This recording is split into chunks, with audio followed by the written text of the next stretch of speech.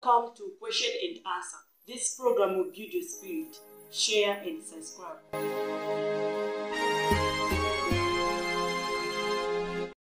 Which sin can lead people to hell? What do you mean? What does she mean? Which sin is bigger?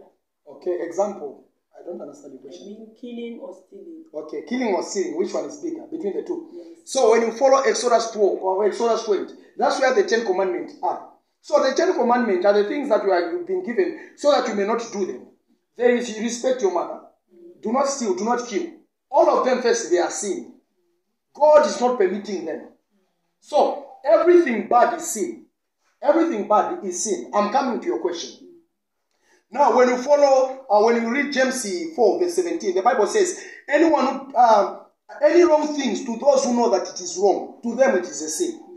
So, stealing is sin, killing is sin, hating is sin. Now, I'll ask you the question now. I'll ask you on the one side. It will be like a question. On one side, in the form of a question. If people are saying that stealing is bigger, or killing is bigger than stealing, now I've got a question. We have got a rich man in Luke 16. Luke 16, verse 16 going down. That rich man, he went to hell. Which kind of a sin? He was not stealing. He was not committing adultery. But he was not helping. As a result, he ended up in hell. So any sin can take anyone to hell. Whatsoever is sin is sin. Whatsoever is sin is sin. But when it comes to sin again, the Bible says there's sin which can be forgiven and sin which cannot be forgiven. Sin which can be forgiven is when you say a word against anyone, you can be forgiven. But when you say a word against the Holy Spirit, you cannot be forgiven. How do we say a word against the Holy Spirit? When you rise against the servant of God and you don't want to repent, that is to say a word against the Holy Spirit. And in 1 John, the Bible says, there are some sin that can take people to hell and some sin that cannot take people to hell. I think that's a question. Or there are some sin, that can lead to death and some sin that cannot lead to death. Romans 6 verse 23. The wages of sin is what? Is death. It could not mention a sin. But this one tried to say some sin that can lead people to death and some that cannot lead people to death.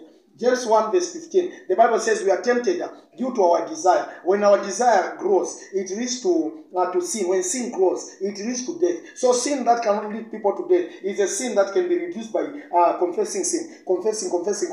So if you are confessing, you cannot die. And I'm not giving you an advantage of, because I say confess, of sinning anyhow. Quite alright, according to 1 John 1, verse 8, the Bible says, anyone who says that does not sin is making God to be a liar. So, if you can confess, your sin can be forgiven. And when you are forgiven, you cannot go to hell. The criminal at the cross, he was not baptized anywhere. But in Luke 23 verse 42, he said, remember me when you come as a king. The response of Jesus is in 43. He said, today, I'm with you in paradise. So I think I've answered your question. Everything is sin. Even stealing, if you cannot repent, you are going to go to hell. That's the reason why I gave you the example of somebody who could not commit adultery, the rich man.